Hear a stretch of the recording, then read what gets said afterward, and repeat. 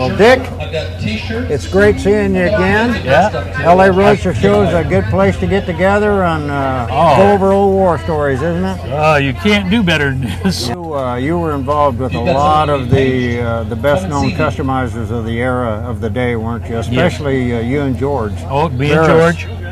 George and I met in Detroit.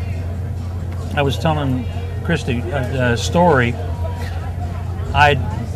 He had brought the Aztec, Jane Mansfield's car, and a Porsche that Dean Jeffries had done. They brought him back to Detroit for the show. And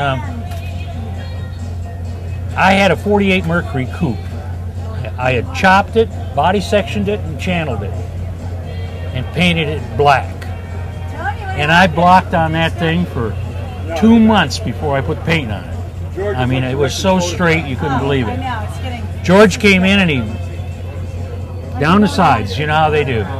Down the sides right away. He said, "Did you do this?" I said, "Yes, sir, I did." He says, "You know what? If you ever get to California, I can use somebody like you."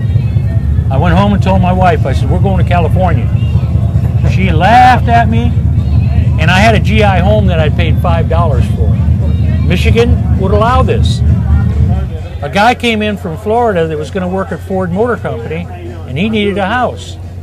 And he had a brand new Ford station wagon. I said, "I'll tell you what, I'll trade you." I was sitting in a bar. "I'll trade you." "What?" I said, "You give me the car, I'll give you the house."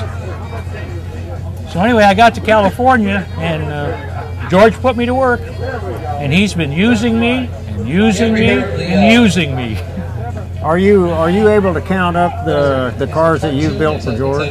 42 as of yesterday. 42 as of yesterday. And that's not including the other cars that I've done.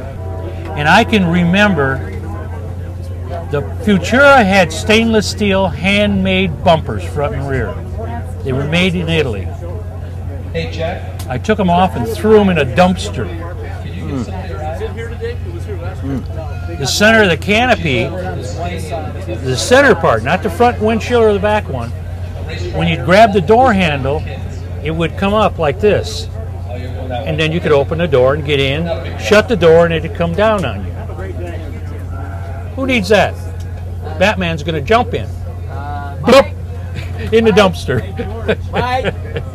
Yeah, I think of that all the time now, and I go, "Oh, gee whiz." 40-some cars for George. And probably one of the trickiest one I ever did was called the Surf Woody. And an artist drew the pictures, you know. I didn't draw the pictures. But I was on the cover of Rod and Custom magazine with George, showing how I made all the conduit tubing up to put the skins over, you know, how to skin the thing and whatnot. If you haven't been affected by someone that you know, it went over like a storm went through the place. They shipped it over to Hawaii, and they had surfers and surf wagons and parades with it and everything. It run real good. It had a 289 double Paxton charged motor in it. Paxton Motors sent the motor over to us. Brand new Ford. I know, every time they do that, it scares the shit out of me. Wow. And I built the damn thing.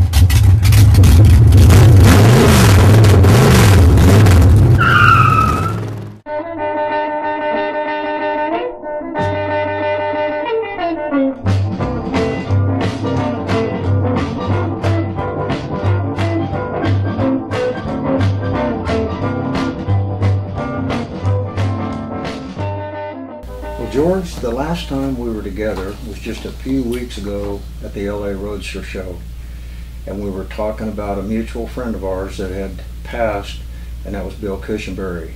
And now here we are together again, and unfortunately we're talking about another friend of ours that has passed, and that's Dick Dean. What can you tell us about your relationship with Dick? I brought Dick in from Detroit way back in the 60s. And he was a craftsman, and he loved being a part of cars, and I had some great cars we did for him that he was able to really put together. You can't even count them, The 60 decade was one of our strongest. We did cars for Detroit, we did cars for the Ford Custom Car Caravan, we were on the World of Wheels and the Autoramas, and Dicko was right there with us. We got one little old car here. It's called the Surf Woody. It was a very famous car, and it also made the cover of Hot Rod magazine. And you can see Dicko here in his young days. Golly. And Gosh, this is how we had to build George them. and Dick. Yep, that's us together. And he would frame it all out. Of course, in those days, we didn't have MIG welders and English rollers. We had electrical conduit pipe. Yes. And he would shape the conduit pipe like you see there. And then he would shape the metal with whatever we had to make it 20 gauge cold roll so we could form it. And Dicko could put it together. And the end result is just absolutely just terrific. I mean, He was extremely fast too, wasn't he? yeah, Dicko was not a slouch. He didn't. When he got into a project, he just dug into it, and we'd run through it. You can see when we lay it out on the drawing board, we'd get together, and he'd start forming something. We'd get together again, and then he'd start sheet metal, and it was a team, just a team. And one of the biggest, happiest things I've seen that really made me also very happy was that Dicko, when he became ill, he trained his son. As far as Dicko is concerned, we're going to miss him tremendously, but at least Keitho's going to carry on for him. So he's not going to be gone away from us. He'll still be popping up every once in a while. Whatever show we go to, he'll always be there with us. He mentioned in the interview there at the LA Roadster show that he had just counted up the cars he had done just for you, and he said he was up to 42. Yeah, and I would say so. I would say so, because in that 60 decade was the strongest decade of really pioneering, not only customizing, but into a different plateau. That means concept cars, show cars, experimental cars, ideas, magazines. So he was just a goer like us. I was able to we had a good team together that was putting the cars together, and he was able to administrate a lot of that, and that was a fun part. Even with his participation in the Batmobile and the Munsters, that was all in the 60s. Yeah. All those great movie cars, the Beverly Hillbillies and the Green Hornet. He was instrumental of building the Green Hornet for Dean Jeffries. And also the Monkey Mobile. He built that for Dean Jeffries, and so he was very strong in every capacity of what he did. Well, George, I really appreciate this Thank you. opportunity to talk about Dick, Dean. Carl, good morning. Gene, how are you? I'm fantastic.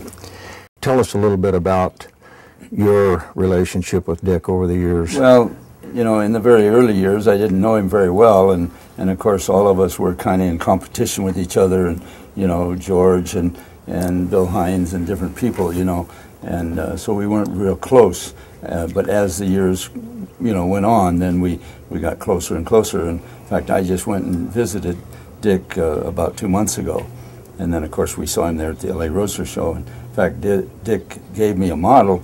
This is the model kit.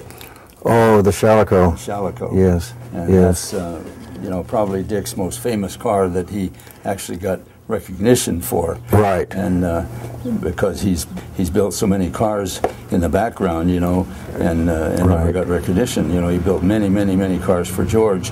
He was a nice builder. I mean, really creative and fast. He was known for getting in there and getting it done. Absolutely, in record time. Yeah. Quick. So he chopped a lot of Mercs. We talked about that. I think he chopped 50 some Mercuries. Incredible. And I haven't kept track of how many I've chopped, but I'm probably running a close second. Yeah. Well, you've probably chopped 150. So that was a lot of fun. Amazing.